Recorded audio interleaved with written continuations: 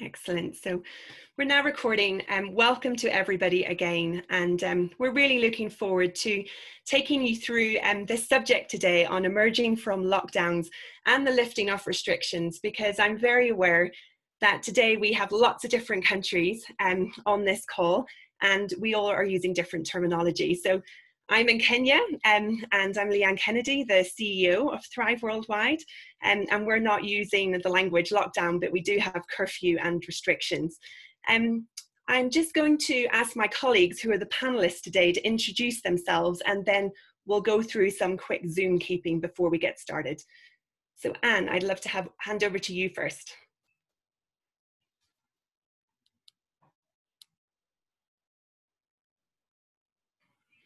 And I think Anne is frozen, so we're going to go to Simon first. Simon.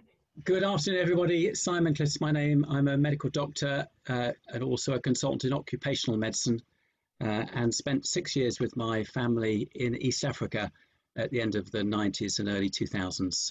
Glad to be part of this webinar today.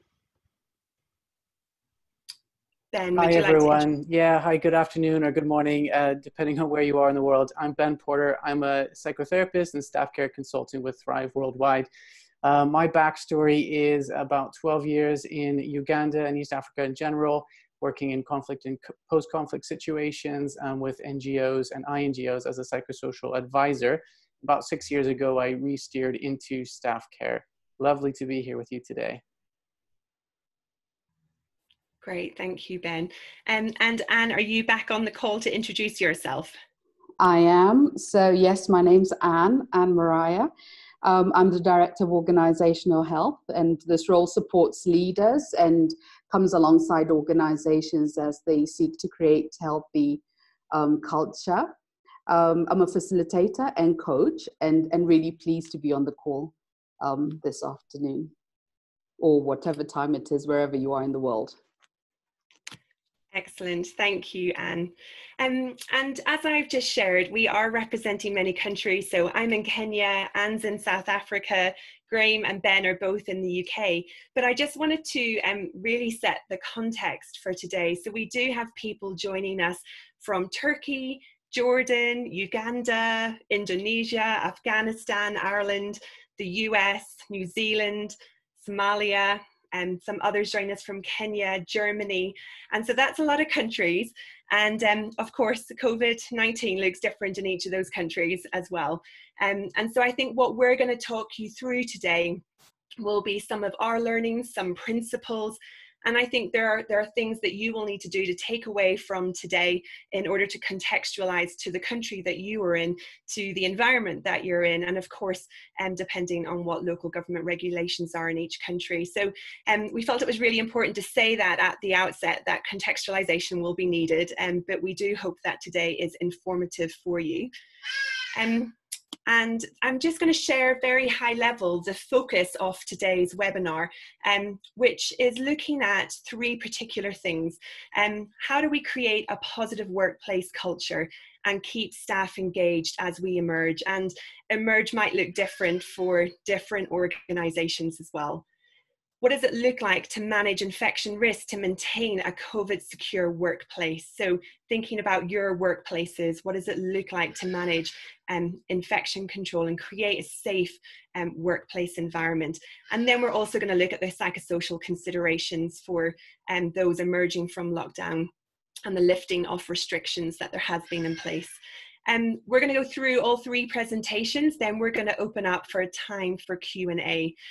So I was going to say some housekeeping, but that's more when you're face-to-face. So we'll do some Zoom keeping just so you're aware of a few things and to let you know how we're going to be engaging for today's webinar. So the first thing is video is optional, but we would love to see you if you want to turn your video on. At Thrive, we very much have a video culture, but completely no, depending on where you are and what you're up to, you might not want to have your video on, so no pressure. We would ask that you keep yourselves on mute. So the interaction today will be done in two ways. Firstly, through the chat. And I would encourage you to ask your questions as we go through the presentations. if your question is for a particular person, just please write Simon, Ben, or Anne in front of the question. We may not get through all the questions, but we will have a record of them and be following up after this webinar and address any other particular trends or questions we've missed. So please do post your questions. We will also be using poll features today. So we have a couple of questions. They'll flash up on your screen. So you then just have to select your answer. And so you'll see a couple of those throughout today's webinar. I'm going to put a disclaimer out there that we have a lot of text on these slides. We have a lot of information that we wanted to share. So we are going to send the slides out to you as part of the webinar follow-up. So you will get a copy of the slides. And lastly, just to remind you that today's webinar is being recorded and we will be adding it up online and sharing the link out to you as well. So I'm going to hand over to Anne for our first presentation. Thank you, Leanne. Just by way of starting, I put up this picture of light streaming in into a dark room to just help us create a backdrop to our conversation around emerging from lockdown, because it's important that we remember people have been in lockdown or whatever restrictions you may have been experiencing in your country, and returning to the workplace is similar to when you've been in a really dark room and then you come out into a place that's got bright light. You will need time to adjust and get comfortable in the brighter light. And so with that backdrop, we'll be looking then at different things that would be useful for us to be considering, remembering that people have been in a particular stance for the past 3 months or so. And as we then begin to move into going back, there will be making adjustments. And just to give you an overview of what we will be looking at within the leadership space, we will be looking at some of the principles that we have determined at Thrive are necessary for organizations to thrive. And these are the collaborative leadership, the fact that all team members need to be respected, valued, and treated fairly. You need to have an environment where staff are thriving and experiencing joy at work. Job roles, goals, expectations need to be clear, and we need to also have clear communication. So as we look at collaborative leadership, when we look at collaborative leadership, it's really more from the perspective of being compassionate as a leader. If we're thinking of people coming back and there's an adjustment required, more than ever before, as leaders, it's so important to be compassionate. It's so important to be thinking about your staff's needs. They need to feel safe. They need to feel they belong to the organization. They need to feel that they have significance. And if you can do this in a way that's healthy, then you will find it helps settle them in. And if we look at the quote that follows this is a quote that was taken from Business in the Community. I love this quote in the sense that we want people coming back to work motivated to build back better. Now, the highlights are my highlights, but if we're not thoughtful, so a compassionate leader needs to be thoughtful about a good return so that you create workplaces where people are happy and don't doubt. If we don't walk in compassion, the likelihood is that there will be workplaces where there's fear, where there's unhappiness and doubt, and we don't want to create that. The second thing is the piece around staff feeling respected, valued, and treated fairly. As you begin to think on what emerging from lockdown looks like, start to ask yourself questions around what's important for the organization. And please don't forget to then, if we could go back, don't forget then to have conversation with staff in terms of what they view as important. We've been able to facilitate conversations, staff conversations about emerging from lockdown and returning to work. And you'd be amazed at their perspective because they've been in a different space for the past 3 months. So they're thinking differently. from possibly someone who's only looking at it from an organizational lens. And so take time to engage them and allow them to speak into the situation and what would make them comfortable, and compile the feedback as you look at what the next steps are. Don't ignore the kind of things that they may look mundane, but it makes all the difference. The next slide, please. In this quote, you will realize this has come out of research on returning to the workplace, that it's important for staff to feel they have an active and valued voice. And that sense of hearing them then allows them to feel that, oh, we are part of the bigger picture here. And of course, it helps you build a better culture where relationships are strengthened. Now more than ever before, you need to be strengthening those relationships at work between employer and employee. And the thing is this, as you listen to what staff are saying, you will realize that they do bring in some very practical solutions as to what works. Listening to some client conversation we facilitated, some of them said things like, you know, could we close the kitchen and could we begin to bring our own mugs and things, because this was an area of concern for them. You might not be thinking that, you might be thinking different. So this will look different for every single organization. The third part is looking at creating an environment where staff really feel they can thrive and experience joy at work. Whenever we look at joy at work, it's tagged to the sense of meaning, having a sense of meaning and purpose. And with this, you find that as a leadership, it's so important to have meaningful conversations with staff. And when we say meaningful, I mean, honestly, we've not been in times like this before. And so the questions you ask need to be well thought through. You need to really listen well. This is the time to put all those active listening skills to play, because we're dealing with fragility, in the sense that we've all been in a different space, this fragility, and want to create space that feels psychologically safe. Can staff trust you as you ask the questions? Do staff know that you're really listening? What makes them know that you're paying attention to what they're saying?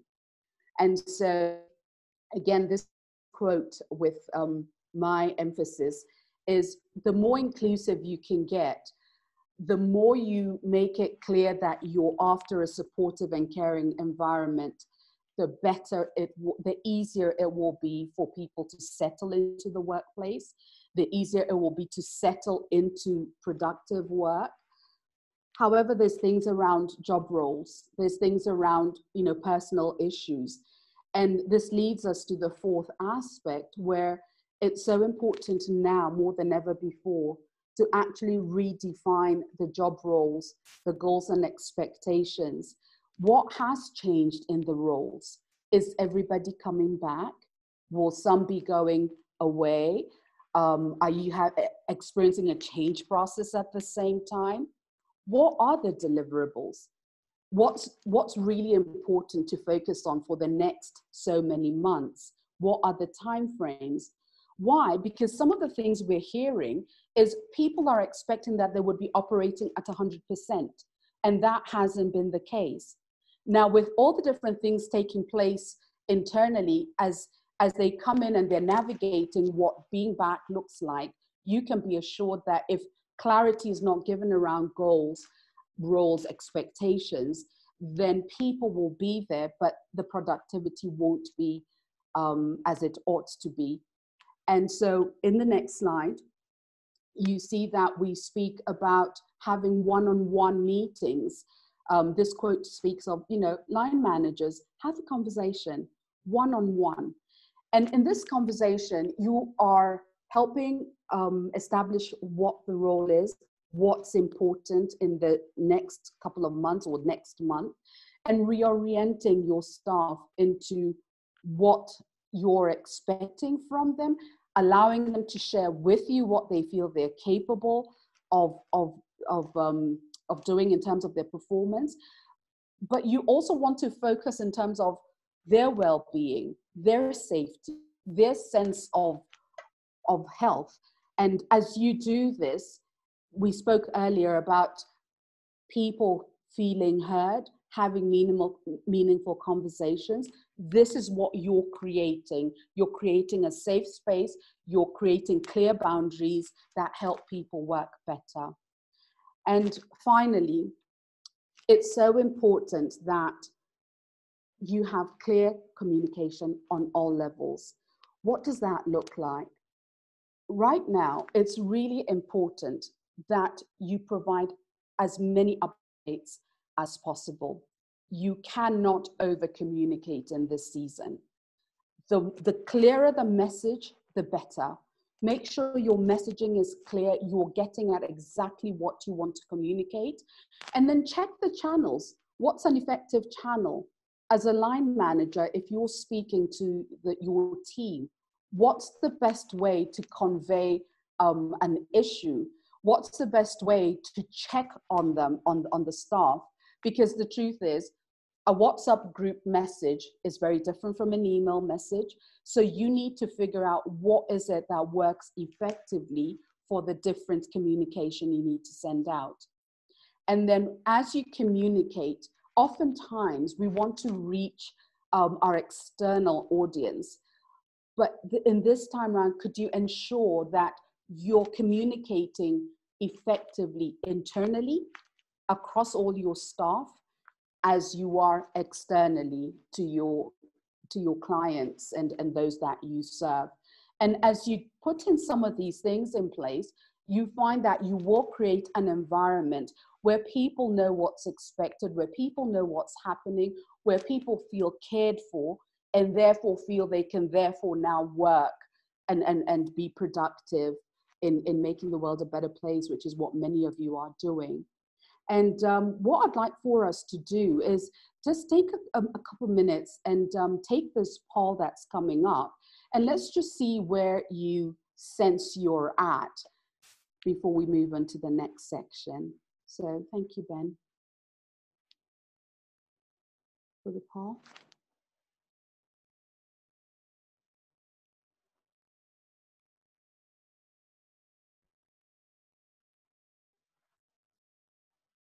There we go. So if you could go ahead and just fill that in, and we'll see the results as we do it. Thank you.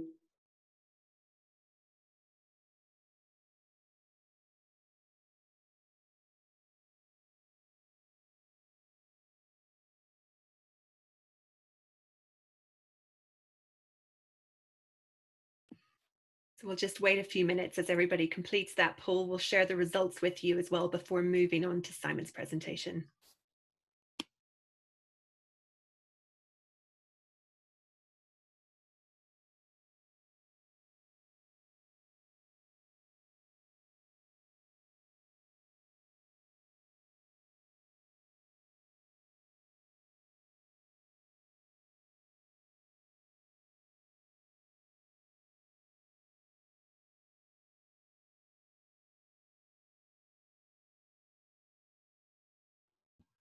We're at 81%. So see if we can get us up to 90, and then I'll close it.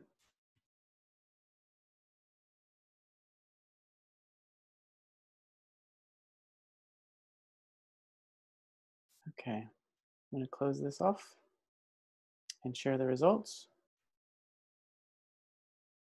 And there we go.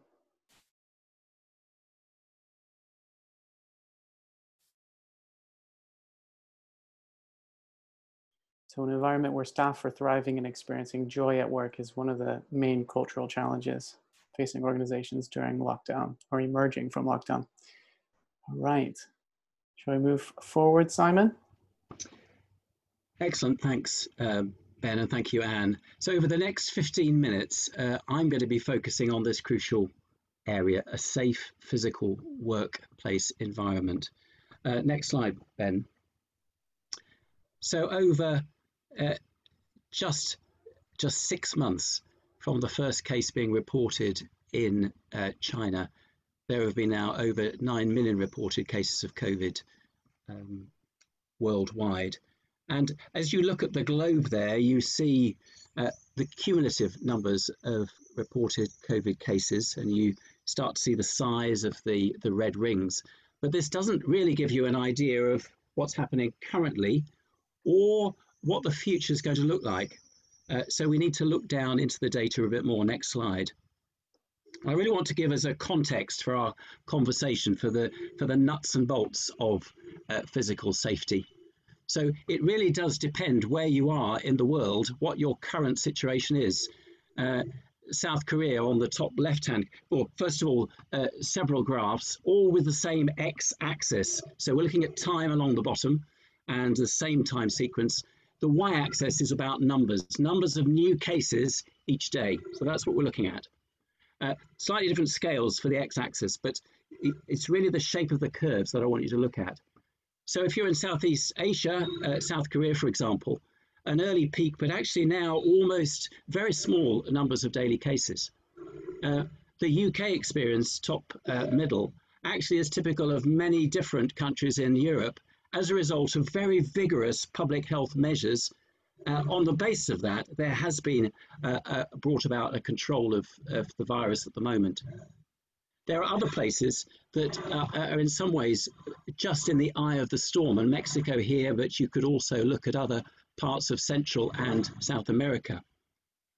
Bottom left-hand corner, Iran, but actually you could see a graph for the USA at the moment and see a very similar picture where there's a warning of the possibility of a significant second wave. Was seen in Iran, and more recently in the US, there were an escalation of cases. India and other parts of South Asia are in a similar situation to Central America and South America, still seeing a steady increase in numbers. And I put South Africa there because actually if you look across sub-Saharan Africa, still reported relatively small numbers, but they are increasing. And there's a challenge in some countries in sub-Saharan Africa of the testing capability that somehow, to some extent, might be significantly underestimating the figures. So that needs to be your context. And so there's the potential for quite a big discrepancy between your HQ experience and that of the field, and potentially your main stakeholders who might be at a very different stage of the pandemic curve. Next slide. There's been a lot of talk about preventing a second wave, and David Nabarro, who's an eminent epidemiologist and special envoy to the WHO, just said on the news last night, the coronavirus, it hasn't gone away, and we need to go on taking the virus seriously. And the seroprevalence, or the amount of immunity in the population, is maybe around 5% in many countries in the world. On the basis of that, if we stop doing anything and going back to how we were, there is nothing to stop a significant second wave, or if you're still in the first wave, simply an escalation of that first wave. Let's be under no doubt of the reality of the risks that we're facing. Next slide. There is a lot that we now know. We are not in the dark as we were turning back the clocks 3 to 4 months. There are areas that we're still learning, but there is a lot that we do know. Droplet spread and environmental contact, the two principal ways of the coronavirus being spread. And note the last bullet point here, the infectious period, and the graph that you see on the bottom right, actually that's a modeling that some of the research has been based on. You see actually the infectious period precedes symptoms, typically in COVID cases. And in fact, you see actually it's a higher peak of infectiousness before symptoms appear. We must take note of that when we're thinking about our workplace measures. And it's a case of universal measures. If you've been involved in sexual health, involved in thinking about managing body fluids, blood spillage, we talk about universal precautions. We have to do the same thing here with COVID-19. We cannot assume by looking at someone's face whether they're positive or not, we assume that they may be carrying the virus. critical. Next slide. Before we go into specifics, one last piece of some principles here, and this may be extremely familiar to you, but the virus, the coronavirus, that's the hazard, isn't it? Harm. But what we're concerned about is risk, the chance that that virus will actually cause harm. And in occupational medicine, health and safety practice, we talk about a hierarchy of controls. Those things, particularly at the top of the pyramid, that have most effect are things that are the furthest away from just personal measures. They're structural changes that we make that take away and distance ourselves from the hazard. And what we're talking about is putting things to an acceptable level of risk, not no risk at all. Many of us in our lives, we're taking risks in regard to COVID. We're meeting up with friends, family, we're going into supermarkets. And that's what needs the conversation to be around as we meet with our staff. So carrying out a risk assessment and disseminating the results. Next slide. So there are 4 areas if we're going to have a COVID secure environment when we're working. The first is continuing to work from home where appropriate, and then the subsequent measures. And I'll look at these very briefly. Next slide. This was from The Economist, and there's been an awful lot of metaphors. Farewell BC before coronavirus, welcome AD after domestication. We're in a new paradigm. Next slide. Don't forget that actually, even as we reopen our workplaces, many folks are still going to be working from home, and we need not to forget about them. So that's about their workstations. How long can you continue to work at your kitchen table, entering our 5th month with our laptops and our dining room chairs? But of course, we need to think about ergonomics in the wider context. What about well-being measures? Many people have substituted their commute to work where they exercised to simply walking downstairs to their kitchen table. Next slide. But you would expect me to look at particularly at infection control, minimizing droplet transmission, environmental transmission, and then looking at those people that should be excluded from the workplace. Next slide. There are some excellent resources online, and I don't need to list all the different measures. The UK government has very specific measures for each sector of the workplace, and I would encourage you to look at some of those. But don't forget the personal hygiene measures, and the germ defense that link there is a brilliant tool that was set up for the whole principle of trying to stop coughs and colds from the workplace, something that we've known about for many years, about what we need to do to stop that. Don't forget the simple things. Changes of the work environment, perspex screens, seating, traffic flow, the social distancing measures, and those other measures there. Next slide. There's been quite a lot of talk about the 2-meter rule, and many of us have been very concerned about it being replaced by something else. But I think this slide highlights that it's far more complex than simply a matter of how far we are apart from someone. And we need to think a lot more sophisticated way about other mitigating actions that you see here, whether we're face-to-face or with our backs to our colleagues, makes a huge difference about our proximity, how long we are in their close presence, and other measures that mitigate against risks. So where possible, 2 meters, of course, there may be situations where that's not practical for our particular situations. Next slide. Let's remember environmental transmission. The image is from Toyota. They produced a whole handbook of diagrams of trying to look at what the factory layout is going to look like in order to be COVID secure. Each of our organizations need to be doing something similar. We need to be thinking about pinch points in our workplaces. What are we going to do about the canteen and the restroom? And the last point, isn't it about time we took away some unnecessarily processes where we have to touch objects unnecessarily, whether that's flushing the toilet or opening a door or turning on a tap with our hands. Next slide. So as I come in, the key point here in terms of cleaning methods is that it doesn't take sophisticated, expensive cleaning materials or processes. to effectively minimize environmental transmission. We might want to be reviewing how often we do our cleaning, but the kinds of measures that we're using and the products we're using will be suitable. Next slide. The key thing about our social distancing measures and following the measures that I've already alluded to is that what we don't want to be caught up in is to have a whole team of people who have been in close contact with a case having to be excluded from the workplace. And if we have proper measures in place in our workplaces, there's no reason why people have become close contacts from the workplace. Next slide. A key issue that hasn't had much coverage on the news is the individual susceptibility of individuals to serious COVID infection and the complications. And there is a concept, and I'd encourage you to look into it more, called COVID age, which is trying to quantify risk. At the beginning of the pandemic, we said people who are older, people with health problems, high risk. It's far more complex than that. And this just gives you a little flavor of the kind of ways that we would actually quantify risk, adding or taking away years to give a final COVID age. Next slide. And so you have the possibility that you've got a 65-year-old woman in the workplace who's got a lower overall risk, significantly lower than a 45-year-old man. And you see the different criteria attached to those people. And that's the reason for the change. Next slide.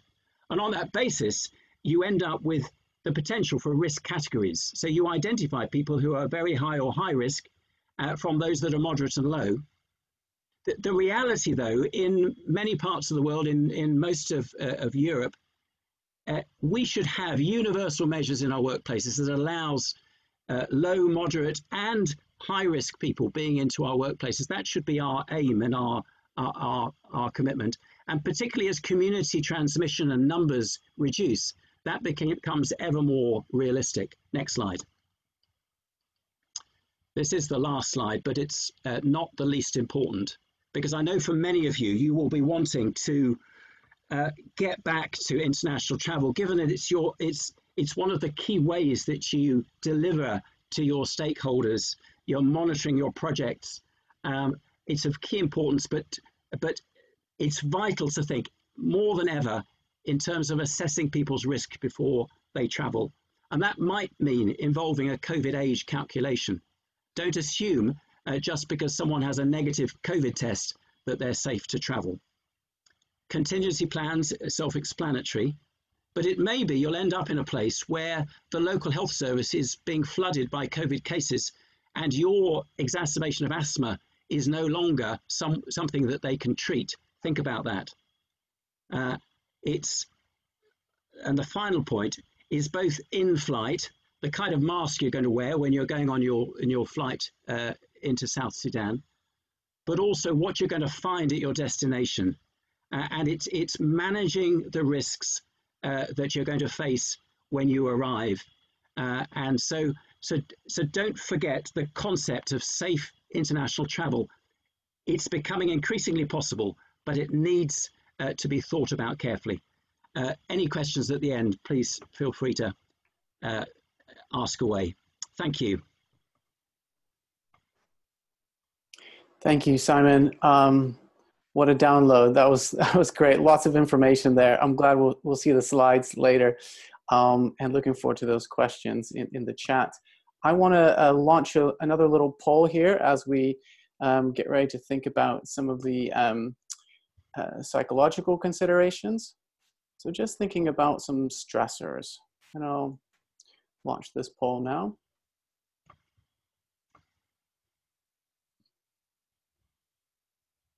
So go ahead, read through those different stressors and click 3 of them. It's anonymous as well. I usually do this with all the groups I've been training and doing webinars with, and there's some interesting trends coming up.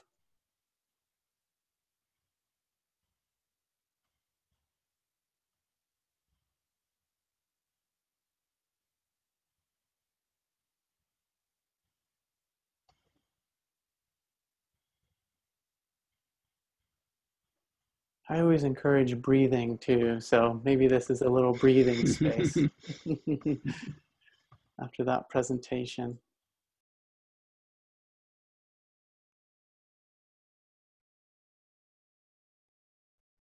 We're at about 65%.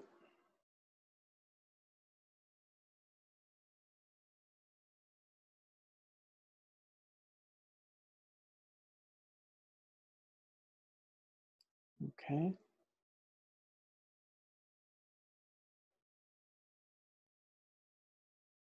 And I'm going to go ahead and end our poll there with almost 90% and share those results. So we have a winner here with being unable to see friends, family, or socialize being a major stressor right now. Workload with a close second, that usually shows up. Change processes at work, whether that's restructuring or maybe the way in which you deliver programs, possibly. Caregiving responsibilities. We'll put children, elderly, vulnerable.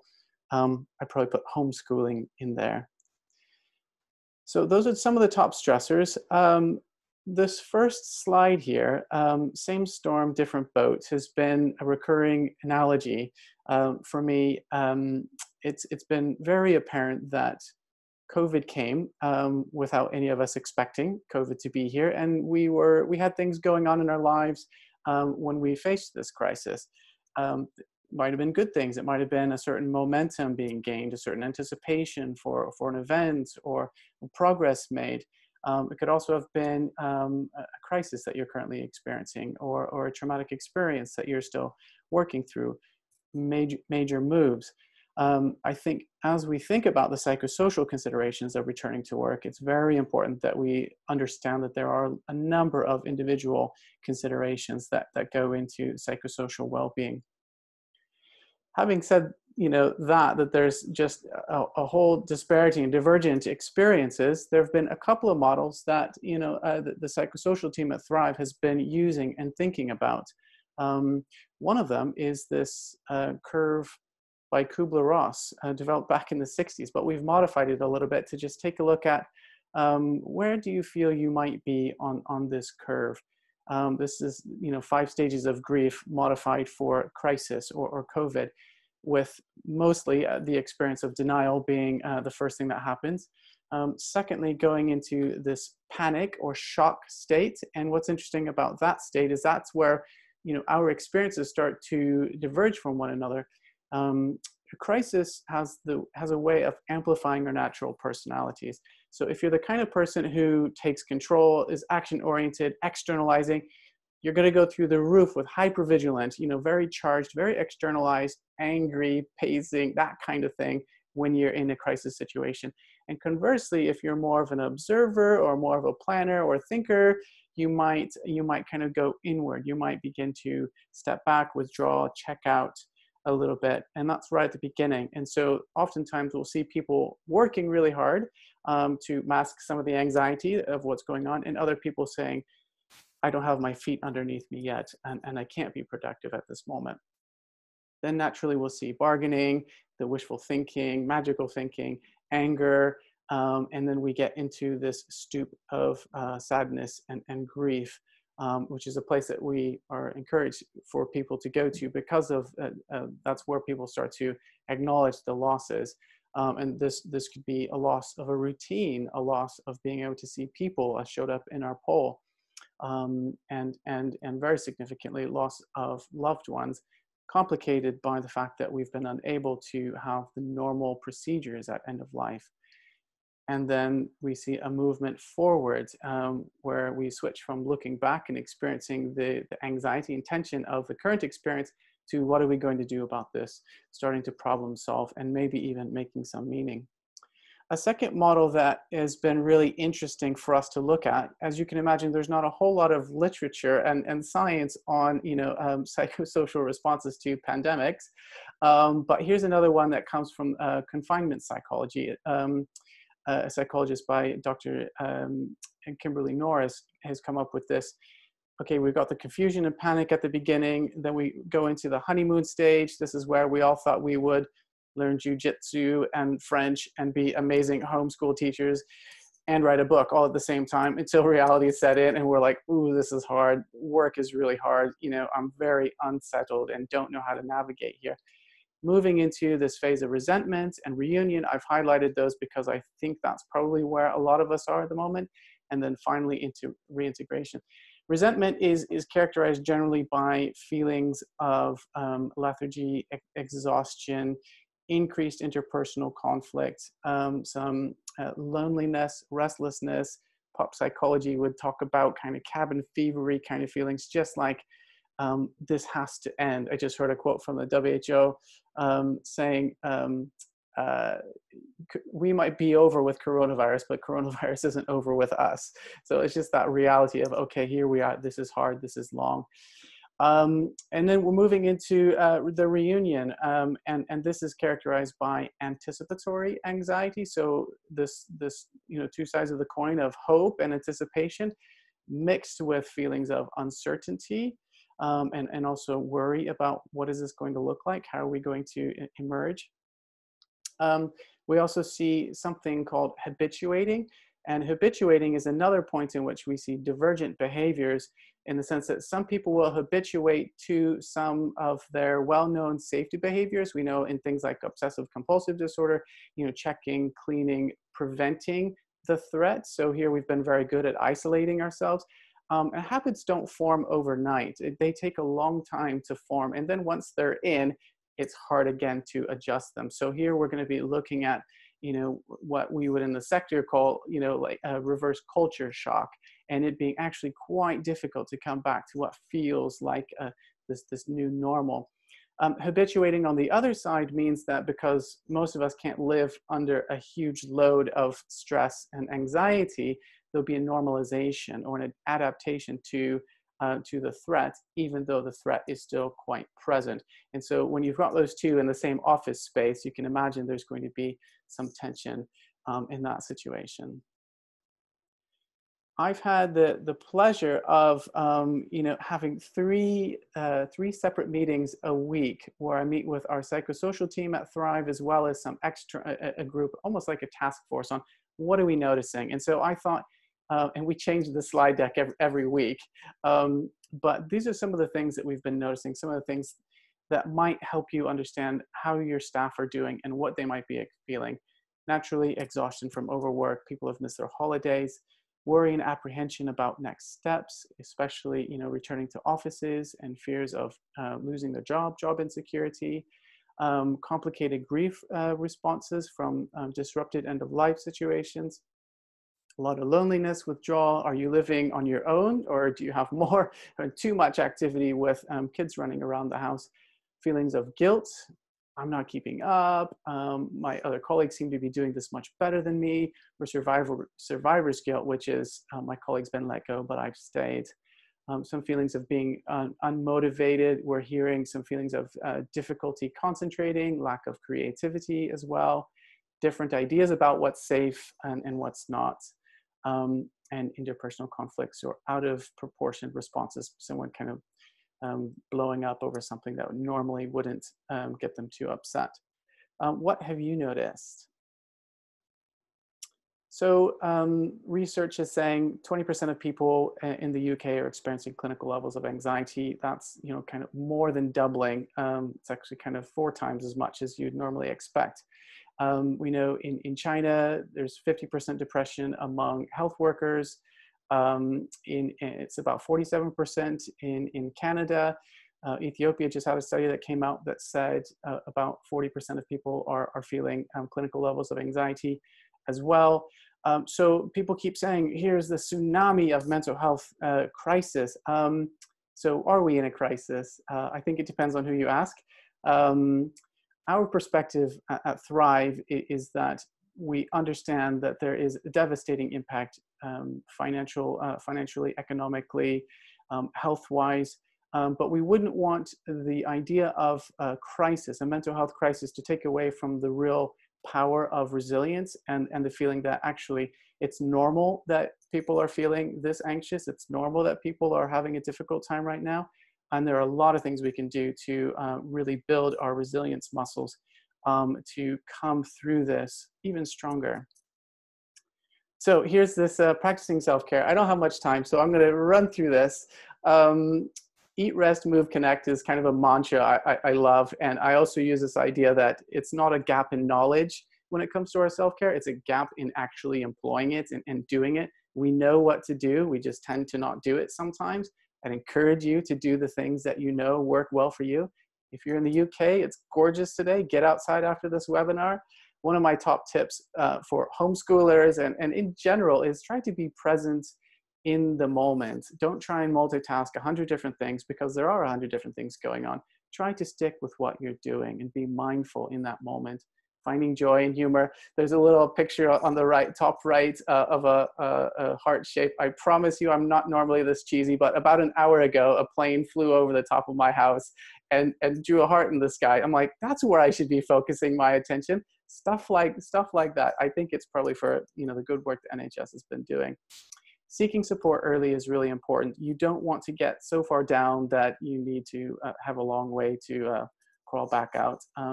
And lastly is practicing self-compassion.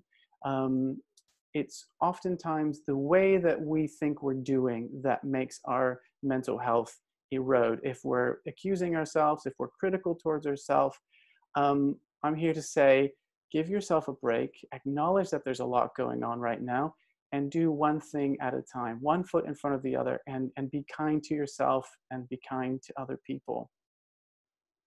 I think I'm going to end on that note, and I'm going to stop the share, see if we have some questions to field. Excellent. Thank you. Thank you, Ben. If you have any, so thank you to those that have posted questions already. For those that have some questions that you'd like to ask Ben, Simon or Anne, please do post those. We've got just about 10 minutes or so to answer and respond to some of those. So Simon, there's actually a few for you here. I don't know if you've seen them already, prepared your answers, but the first one is, how do we handle conflicting medical opinions, whether it's on masks or the virus itself? That's from Mary Lou. Yeah, thank you. Critical question. Some of what's being done really has to be political decisions to be made. It's appropriate that politicians, looking at the bigger picture, are making the decisions guided by science. But I think it is important to try and look for experts, organizations that don't have axes to grind. And I would commend the World Health Organization. It has weaknesses, it has areas, blind spots, but actually it doesn't have axes to grind. And it's been continuing with very similar messages right from the beginning of the year, and I would commend that. So as I suggested, there are at the edges and in areas there is still some uncertainty, but we have an increasing consensus, and the data is backing up some of the consensus measures that WHO and others are recommending. So thinking about masks, for example, good evidence for some significant value for them. They're not, they need to be taken in the round with other measures. The idea of preventing you becoming an infection to someone else, very key from a mask. But with the medical or the surgical masks, the distinct potential for you to be protected. Perhaps you're caring for a loved one who's infected, a way of you continuing that, but also remaining from infection yourself. Thank you, Simon. And two more, well, there's lots of questions for you, Simon, so we'll stay with you for a second. Is it possible to access a COVID age tool? Maria's asking. Yeah, thanks for that. What I didn't have time to say is that this is a UK developed tool, so we need to think about to what extent it can be extended in its application across the world. But it is based on some increasingly robust evidence. What it's intended is as a tool for health professionals to make a judgment call on individual risk. So it's not something that should be it should be used on its own. And one of the critical areas of it is that, particularly when you saw those sort of risk categories, the COVID age is a kind of figure that has validity to it. But to what extent that puts you at high risk depends to a lot of extent of how much virus there is in the community. So if there's very little virus around, then then the extent to which you are at risk obviously is significantly less. So it needs to be contextualized. It's developed in the UK, but I think it adds sophistication, because it's too easy to say, oh well, someone's got asthma, therefore they're high risk. Well, the evidence is if you have mild asthma, for example, it's very little increased risk that you have. If you have high blood pressure but it's well controlled, no increased risk. But other areas significantly increased risk, and of course -8 years if you're a woman as opposed to a man in terms of the risk of severe complications of COVID. That's some of the strongest evidence that points to a gender difference in terms of complications. Thanks, Simon.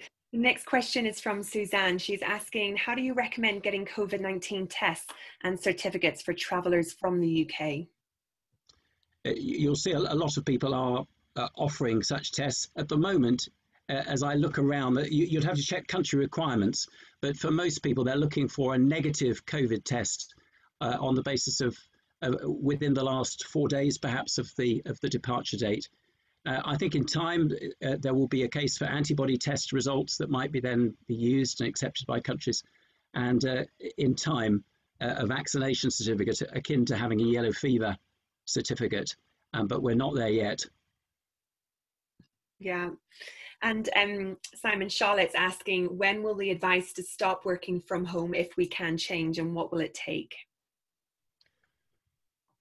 Well, as I say, I think it's a dynamic situation where risk is changing, and if we're talking in the UK context, if those daily numbers continue to go down, then we can accept a higher risk within the workplace. But all of us ought to be having workplaces where the risk is right down to an acceptable level. I think we need to recognise the importance of face-to-face contact. I suspect as the months roll on, we will realise that creativity, the ability to concentrate, to spark off each other, we will see actually there are other reasons why we need to be in the same physical space of each other. That's my personal opinion, and so I think the risk will be changing over the months ahead. Mm-hmm. And last question we'll ask from Jane. She hasn't put a name, but for who to answer this, but it might be for you, Simon, or possibly Ben. Micro breaks were mentioned as a way of managing working from home. What are those? What are micro breaks? Well, we use it a lot with people with back or neck problems, but it's about every hour or less, 2 to 3 minute break, getting up, stretching. But I think in terms of concentration, it's not just for backs and necks, but well-being. They say productivity goes up 13% when you take a short break every hour. So there's that too. Yeah. Stand up. Great. Move, shake. Yeah, it's been interesting in various different meetings I've been having, just watching people get more comfortable standing up and taking a call now rather than just sitting down at the desk. And so really it's about just movement and not getting stuck at the computer screen and on the same chair for 7 hours. Well, I'm afraid that's all the time that we have now for questions. I just wanted to wrap up very quickly with the next slide, which is just to share with you some of the ways we can support you and your organization. So I'll just go through these very quickly. We will be sending a follow-up email and the slides. But the first is, as you think about return to the workplace, we can offer advisory support. So Simon, Anne and Ben and our other colleagues have been just guiding COVID task force and senior management on thinking through questions and helping to think about the wider context of what returning to the workplace looks like. So if you need that advisory support, just get in touch with us. Recognizing the psychological impact on people and wanting to engage team and showing compassionate leadership. We're also doing a variety of team facilitated check-ins and conversations. So we're available to support your team as you think about returning to the workplace, but actually just in general with the much wider stress and challenges and anxiety that has been provoked in this season. And as has came up actually in some of the poll results, that there's a lot of change happening right now. It might be personal change, it might be workplace change, but giving people the space to process that. Simon mentioned this, and we've got some information on this coming next week, but if you have staff that will be thinking about traveling and that are traveling, there are really important COVID-19 risk assessment things to consider, both from a medical and psychological perspective. And we are reviewing all of our travel services to incorporate this, and we'll have some guidance coming on that next week. But really important that you have that emphasis, and when you send people traveling, there needs to be medical and psychological reviews before that happens.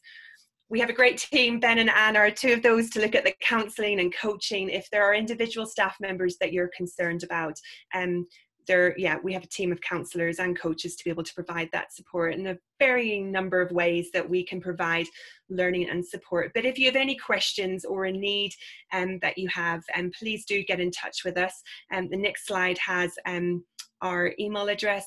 Our vision is to see you thrive. It's to see your team thrive, your organization to thrive, and it would be great to come alongside and support you to do that. But just to conclude, I'm just going to recommend that you stand up, you go outside if you're in the UK to the sunshine, or go to the kettle and get a cup of tea. But thank you so much for joining us. We hope it's been informative and helpful. This will be recorded, and we'll share the link and share the slides. And so thank you again from all of us. Thank you. Great to be with you all.